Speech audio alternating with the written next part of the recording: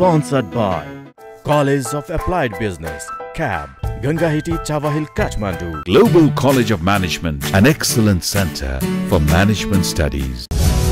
इकोठ्याक नेपाल सँगै अघि बढ्दै. Welcome to our enriching park, where you interact with our expert advisors, explore your career opportunities, test your potential, and truly begin your educational journey abroad for a brighter tomorrow. Education Park. Call us for more details.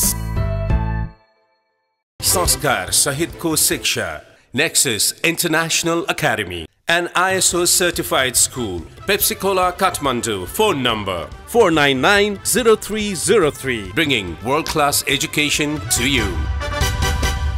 दर्शकबिन नमस्कार. कार्यक्रम the कनेक्सनमा यहाँहरूलाई हार्दिक स्वागत छ.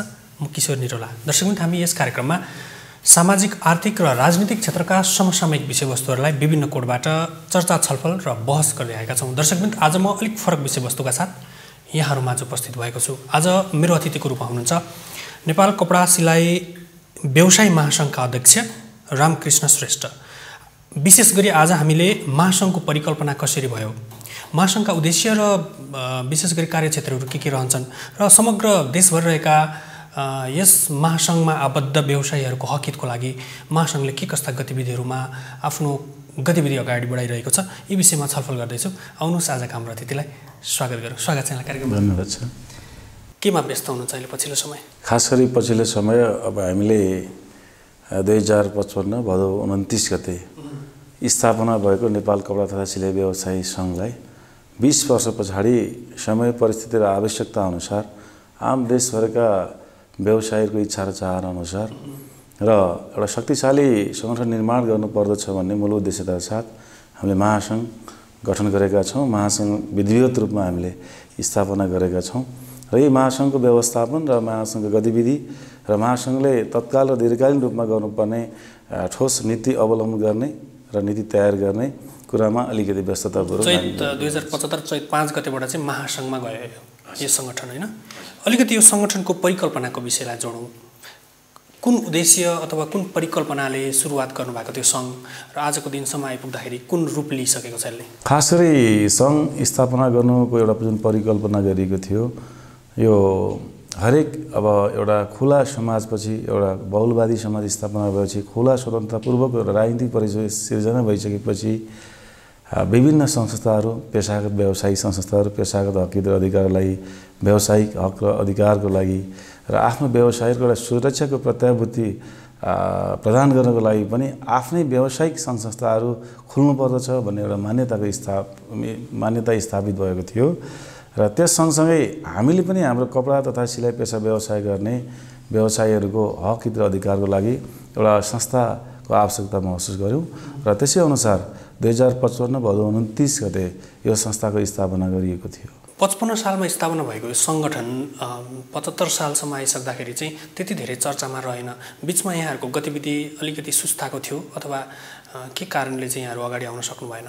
खासै गरी अब यो चर्चाको विषय त खास भएको जस्तो लागेन, तर पनि आन्तरिक रूपमा एउटा सङ्गठन निर्माण र जिल्ला विस्तार र सदस्य व्यवसायीको हक अधिकारको लागि विगतका वर्षहरूमा पनि काम नभएका त होइनन् र जति हुनुपर्ने त्यति चर्चामा आएनन् भन्ने विषयहरू, होइन?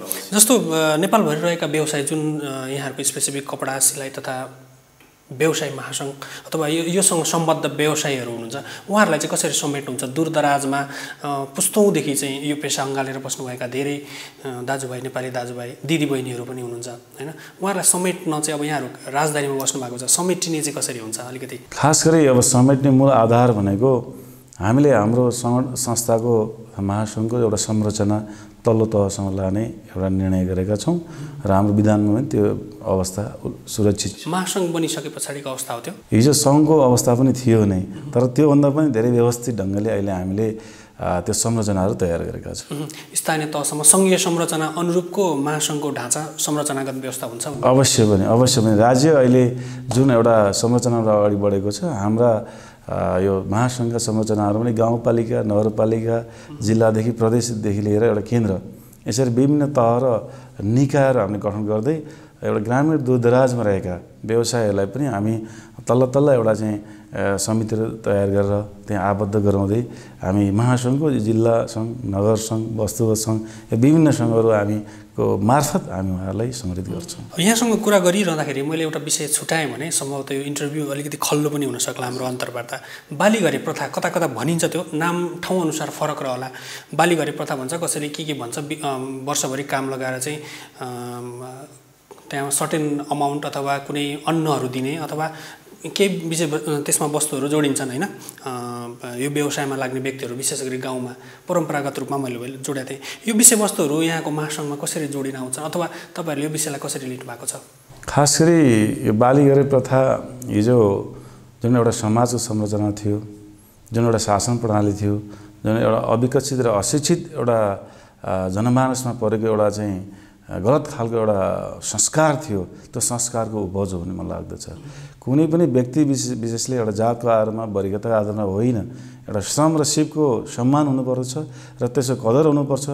त्यतिखेर राज्यले उहाँहरूको एउटा सम्मान र सिपको कदर गर्न नसकेको कारणले एउटा पेसा श्रम अपनाएका होला। वर्गीय रूपमा उहाँहरू एउटा निम्न वर्ग हुनुहुन्छ, गरिब परिवारमा जन्मेको थियो, विभिन्न परिवारमा जन्मेको थियो। एउटा जातको आधारमा एउटा श्रम र सिपको सम्मान नगर्ने, काम गरेकै आधारमा विभेद गर्ने, कपडा सिलाएकै आधारमा विभेद गरिएको अवस्था थियो, जसले एउटा बालीघरेको नाम पाएको थियो भन्दा पनि अहिले पनि विद्यमान छ भनेर भन्न सकिन्छ कि सकिँदैन? सकिन्छ, अझै पनि छ। पर्याप्त रूपमा हामीले भेट्न सक्छौँ। उहाँहरूलाई चाहिँ तपाईँहरूले सशक्तिकरण गर्नको लागि अथवा एउटा मूलधारमा ल्याउनको लागि चाहिँ आफ्नो व्यवसायप्रतिको सम्मान क्रिएट गर्नको लागि चाहिँ के गर्नुभएको छ? खास गरी अब ग्रामीण दूरदराजमा अहिले पनि त्यो अवस्था विद्यमान छ।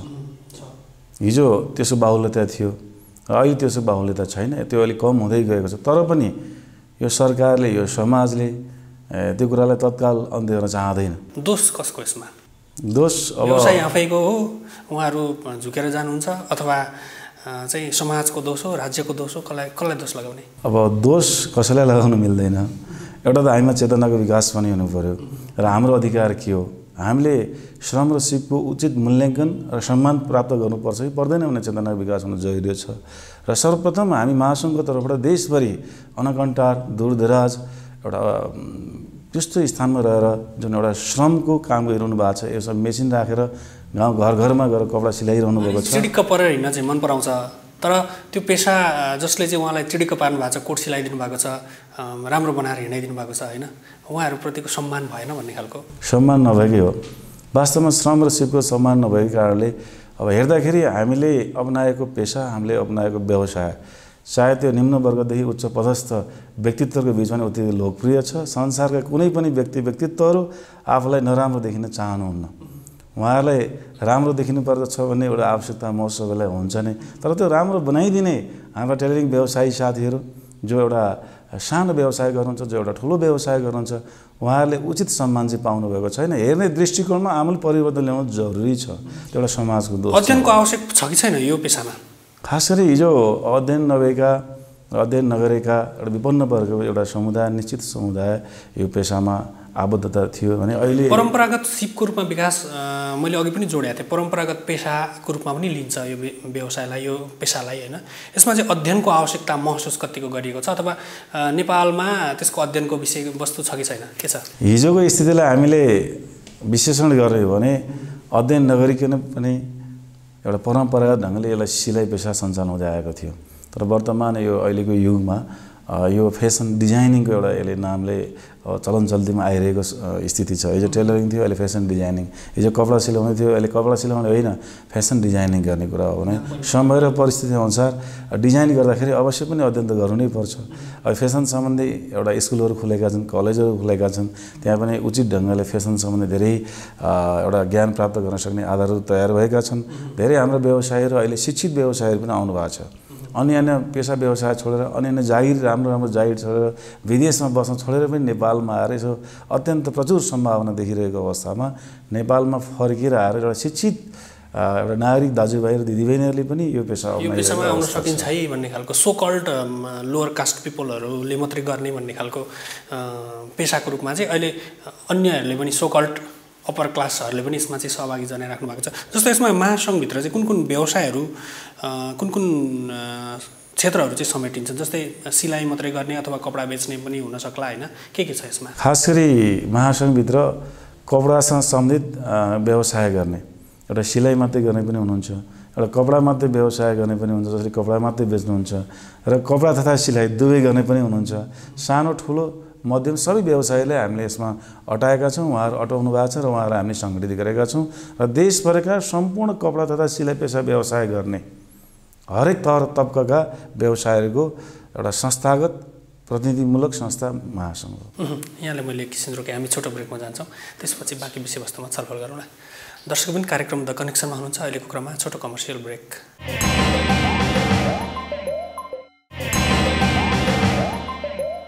ब्रेकपछि पुनः स्वागत छ दर्शक। कार्यक्रम द कनेक्सनमा हुनुहुन्छ। आज मेरो अतिथिको रूपमा हुनुहुन्छ नेपाल कपडा सिलाइ व्यवसायी महासङ्घका अध्यक्ष रामकृष्ण श्रेष्ठ। आजको बसाइमा हामी विशेष गरी महासङ्घको परिकल्पना, उद्देश्य, कार्यक्षेत्र र यसले समग्र व्यवसायको हकितको लागि गर्दै आएका गतिविधिलाई जोड्दैछु।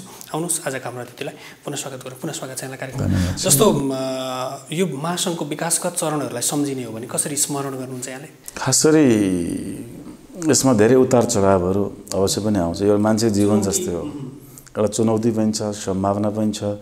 यसले धेरै धेरै हिजो विगतमा धेरै राम्रा कामहरू पनि गरेको छ। के राम्रा काम गरेको छ भने हिजो सङ्घ हुँदाखेरिको अवस्थामा यो सबैले कपडा राखेर व्यवसाय गर्ने परिस्थिति थिएन। कपडा राख्नु पर्दछ भन्ने एउटा चेतना विकास थिएन। कपडा एउटा परम्परागत रूपमा सिलाइको कार्यहरू गर्दै आउने, टेलरिङ सञ्चालन गर्दै जाने, आफ्नो श्रम र सिपको मार्फतबाट सेवा सुविधा प्रदान गर्दै आउने सीमितताभित्र रहेको त्यो चिजलाई, त्यो वर्गलाई, त्यो समुदायलाई, त्यो क्षेत्रलाई यो सङ्घ स्थापना भइसकेपछि सङ्घको विकासको चरण सँगसँगै ग्रामीण दूरदराजमा रहन भएका जिल्लाका व्यवसायहरू, स्थानीय तहमा रहनुको व्यवसायहरूलाई सङ्घ मार्फतबाट कपडासहितको व्यवसाय बन्नु पर्दछ है। कपडा राखेर व्यवसाय गर्दाखेरि थप आय आर्जन गर्न सकिन्छ, व्यवसायमा सुदृढीकरण गर्न सकिन्छ र आम उपभोक्तालाई एकै थलोमा कपडा पनि पाइने, सिलाउन पनि पाइने, यी विविध खालका सेवा सुविधाहरू प्रदान गर्न सकिन्छ भन्ने एउटा अभिप्रायले यो देशव्यापी रूपमा यसो अभियान सञ्चालन गरिएको थियो। र यसो फलस्वरूप दूरदराजका ग्रामीण क्षेत्रका व्यवसायहरूले पनि सर्टिङ सुटिङ अथवा दिदीबहिनीहरूले कपडाहरू राखेर आफ्नो टेलरिङ व्यवसाय गरिरहनु भएको अवस्था छ। त्यसलाई ठुलो उपलब्धिको रूपमा र ठुलो फड्को मारेको सवालमा विशेष गरी चेतनाको स्तर अभिवृद्धि गर्नको लागि पनि ठुलो भूमिका खेल्यो भने।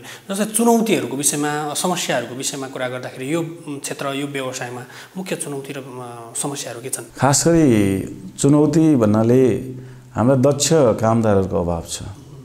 वास्तवमा अहिले पनि हेर्नुहोस्, हामीलाई पर्याप्त मात्रामा दक्ष जनशक्ति उपलब्ध भएको अवस्था छैन। यसलाई राज्यले अबका दिनहरूमा अबदेखि चाहिँ गर्ने भन्ने राज्यको सोचाइ विकास भएको छ र हामीले पहल गरिरहेको अवस्था हो। तर विगतलाई हेर्ने हो भने धेरै चुनौती थियो र अहिले वर्तमान अवस्थामा चुनौती छ नै र दक्ष जनशक्तिको अभाव पहिलो चुनौती हो। विशेष गरी कालीगढको रूपमा चाहिँ इन्डियन भारतीय मूलका व्यक्तिहरू चाहिँ बढी जस्तो यो पेसामा, यो व्यवसायमा रहेको भन्ने खालको एउटा तथ्याङ्कले पनि देखाएको छ होइन। नेपालीहरूलाई नै चाहिँ यसमा इन्भल्भ गर्न सकिँदैन। विदेशी लाख यहाँबाट विदेशी राख्नु भएको छ। नेपालमै ती कालीगढहरू उत्पादन गरेर इन्डियनहरूलाई अथवा भारतीय मूलका व्यक्तिहरूलाई यहाँ प्रवेश गर्न नदिने हो भने नेपालका युवाहरूले रोजगार पाउन सक्थ्यो होला नि। महासङ्घले अब त्यो योजना बनाएको छ, स्वदेशमै एउटा उपयुक्त खालको दक्ष जनशक्ति उत्पादन गर्नलाई उपयुक्त खालको तालिमको व्यवस्थापन गर्ने। त्यसको लागि हामीले अहिले रिसेन्टली श्रम मन्त्रालयसँग समन्वय गरेर श्रम मन्त्रालय र नेपाल कपडा तथा सिलाइ व्यवसायी महासङ्घको बिचमा सम्झौता गरेर देशका विभिन्न भूभागमा दक्ष जनशक्ति उत्पादन गर्ने र कालीगढ अभावलाई परिपूर्ति गर्ने र स्वदेशमा रहेका बेरोजगार युवा युवतीहरूलाई, त महिला दिदीबहिनी पनि हुनुहुन्छ, पुरुष दाजुभाइहरू पनि हुनुहुन्छ, उहाँहरूलाई विभिन्न सेक्टरबाट तालिम प्रदान गरेर स्वदेशमै अनिवार्य रूपमा रोजगारी दिने खालको एउटा सम्झौता र कार्यक्रमहरू हामी अगाडि बढाइरहेका छौँ। हामी विश्वस्त छौँ भविष्यमा हाम्रो बिचमा रहेका, यो व्यवसायको बिचमा रहेका समस्याहरू क्रमशः हल हुँदै जानेछ। नेपालीहरूको आकर्षण किन नभएको होला त्यो कालीगढ विशेष गरी यो व्यवसायमा? यो एउटा समस्याकै रूपमा रहेको छ। आफ्नो भूमिमा, आफू जन्मेको ठाउँमा केही काम गर्दा आफू सानो हुन्छ कि भन्ने 20,000 कमाउनलाई यहाँबाट खाडी मुलुक जानुहुन्छ तर यहाँ 50,000का रोजगारीहरू चाहिँ अन्य देशका अन्य मुलुकका व्यक्तिहरू आएर गरिराख्नु भएको छ। आकर्षण बढाउन पनि महासङ्घले केही पहल गर्छ कि? पहल यही विषयलाई हामी पहल गर्ने स्थितिमा अगाडि बढिरहेका छौँ। वास्तवमै कमाइको हिसाबले यो सिप र यो श्रम अत्यन्त ऊर्जावान र ऊर्जाशील श्रम पनि हो। मान्छेले एउटै काम गरिरहँदाखेरि समय र परिस्थिति अनुसार यसको इच्छा र चाहना ग्राहकको परिवर्तन भइरहेकै हुन्छ भने काम गरे मान्छेको चेतनाको विकास पनि भइरहेकै हुन्छ। आज विश्वका कुनै पनि विकसित ठाउँमा जे खालको फेसनको ट्रेन्ड चल्छ नेपालमा पनि अवश्य त्यो भित्रिएकै हुन्छ भने त्यो बिक्री गर्ने व्यवसाय र त्यसो श्रम मार्फत सिलाउने श्रमजीवी वर्ग जो कालीगढ छ उहाँहरूको पनि चेतनाको विकास क्रमशः रूपान्तरण भइरहेकै हुन्छ र त्यसलाई आत्मसात उहाँहरूले गरेर नै उपयुक्त खालको ड्रेस तयार गर्न सक्नुहुन्छ। यसले के देखिन्छ भने मान्छेलाई यो पेसा व्यवसायले ऊर्जाशील बनाउँछ, चेतनशील बनाउँछ, क्रियाशील बनाउँछ र हाम्रो दाजुभाइ जो हुनुहुन्छ आफ्नो ठाउँमा यो काम गर्दा अलिक सानो अथवा फलानु जातले फलानु समुदायले अथवा यो वर्गले गर्ने भन्ने एउटा हेराइको बुझाइको त्यो जुन एउटा समस्या छ त्यो परिवर्तन हुनु जरुरी छ। हामी के अनुरोध गर्न चाहन्छौँ भने स्वदेशमै बसेर हामी उपयुक्त खालको तालिमहरूको सिर्जना गरेर उहाँहरूलाई रोजगारी प्रदान गरेर महिनामा बाहिर जो गल्फ कन्ट्रीतिर गएर उहाँहरूले जो कमाइरहनु भएको छ त्यति आम्दानी स्वदेशमै बसेर आफ्नो गाउँमा बसेर आफ्नो देशमा बसेर आफ्नो माटोमा बसेर गर्न सकिन्छ। हामी उहाँहरूलाई यही अनुरोध। दक्ष जनशक्ति उत्पादनमा चाहिँ सिटिभिटीको भूमिका के छ? खास गरी सिटिभिटीले दक्ष जनशक्ति भन्दा नि प्रविधियुक्त एउटा क्लासहरू लिन्छ र खास गरी गुणात्मक फड्को मारिरहेको छैन। अब पहिलो लेभल, दोस्रो लेभल, तेस्रो लेभल भन्छ। अब सर्टिफिकेट दिइरहनु भएको छ, उहाँहरूले एक्जामहरू लिइरहनु भएको छ, तालिम पनि दिइरहनु भएको छ र तालिम प्राप्त जसरी दिनुभएको छ सङ्ख्यात्मकमा तालिमहरू धेरै दिइरहनु भएको छ र गुणात्मक उपलब्धि छैन। र जुन चिज हामीले लगानी गर्छौँ जो राज्य कोषबाट हामीले राज्यको लगानी त भइरहेकै छ जसबाट सङ्ख्यात्मक भन्दा पनि गुणात्मक वृद्धि हुनु पर्यो, त्यसको उपलब्धि हुनु पर्यो जसलाई रिजल्ट के आओस्, रिजल्टमुखी कार्यक्रमहरू आउनु पर्यो, प्रचारमुखी होइन। हामी त्यो चाहन्छौँ र सिटिभिटीले अहिलेसम्म गरेका काम राम्रा छैनन् भन्न खोजिएको होइन, राम्रा छन् तर सङ्ख्यात्मक रूपमा भन्दा नि गुणात्मक रूपमा हामीले फड्को मार्नु जरुरी छ। हामीले खास गरी उपलब्धि प्राप्त गर्नु जरुरी छ। उपलब्धिको बाटोमा हामी लाग्नुपर्छ नि। हाम्रोमा महासङ्घले पनि सिटिभिटीसँग त्यो विषयको समन्वय गर्ला? अब समन्वय अवश्य पनि गर्छौँ। अलिकति महिलाको विषयवस्तुलाई जोड्नु भयो, यो व्यवसायमा महिलाहरू पनि धेरै हुनुहुन्छ, कस्तो छ अवस्था? महिलाहरूलाई सङ्ख्यात्मक हेर्ने हो भने हाम्रो अध्ययनमा, महासङ्घको अध्ययनमा आदि जति यो देशमा व्यवसायीहरू हुनुहुन्छ त्यसमा 50% महिला व्यवसायीहरू हुनुहुन्छ। सिप विकासको लागि चाहिँ महासङ्घले सिप विकास साथसाथै अभिवृद्धिको लागि चाहिँ कुनै त्यस्तो कार्यक्रम छ? हरेक व्यवसायीले जुन व्यवसाय गरिरहनु भएको छ उहाँको स्किल डेभलप हुनुपर्छ, क्षमता अभिवृद्धि हुनुपर्छ। उहाँहरूले जुन ढङ्गले कार्य गरिरहनु भएको छ, जुन ढङ्गले व्यवसाय सञ्चालन गर्नुभएको छ, जुन ढङ्गले कार्यहरूलाई सम्पादन गर्नुभएको छ त्यसलाई आधुनिकीकरण गर्न जरुरी छ। हामी अन्त्यमा छौँ। अब महासङ्घले आगामी दिनमा के कस्ता कार्यक्रमहरू ल्याउँदैछ र आम यो व्यवसायमा आबद्ध जति पनि व्यक्तिहरूलाई के भन्न चाहनुहुन्छ? महासङ्घले एउटा दुईवटा सोच अगाडि बढाउँछ म यहाँसँग गर्न चाहन्छु।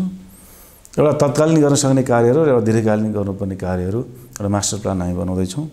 हामी राज्यको केन्द्र सरकार, प्रदेश सरकार, स्थानीय सरकारसँग समन्वय गरेर हामीले केन्द्रीय महासङ्घ, प्रदेश महासङ्घ, जिल्ला सङ्घ, नगर सङ्घ सबैलाई परिचालन गरेर हामी स्थानीय तहबाट सिप र जनशक्ति उत्पादन सम्बन्धी कुराहरूमा स्थानीय तहसँग समन्वय गरेर, प्रदेश सरकारसँग समन्वय गरेर, सङ्घीय सरकारसँग समन्वय गरेर हामी कार्य गर्दैछौँ र दक्ष जनशक्ति उत्पादन गरेर रोजगारी समस्या हल गर्ने एउटा माध्यम पनि कपडा तथा सिलाइ व्यवसाय महासङ्घ हो, यो व्यवसाय हो भनेर हामी प्रमाणसहित हामी अगाडि बढ्दैछौँ। मैले त्यहाँ एउटा प्रश्न छुट्याएँ, जस्तो राज्यको भूमिका अथवा राज्यले चाहिँ यो महासङ्घ अथवा यो व्यवसायलाई कस्तो नजरले हेरेको छ? विगतका दिनहरूमा त्यति सकारात्मक रूपमा हेरेको अवस्था त मैले महसुस गरेको छैन, तर हाल आएर जति हामीले राज्यसँग समन्वय गरिरहेका छौँ र राज्यले अहिले पोजिटिभ र सकारात्मक खालका कुराहरू हामीले दिइरहनु भएको छ र हामी आशावादी छौँ राज्यले हाम्रा भावनाहरू, हाम्रा आवश्यकताहरू, हाम्रा समस्याहरू अझै सम्बोधन गर्छ भन्ने हामी विश्वस्त छौँ।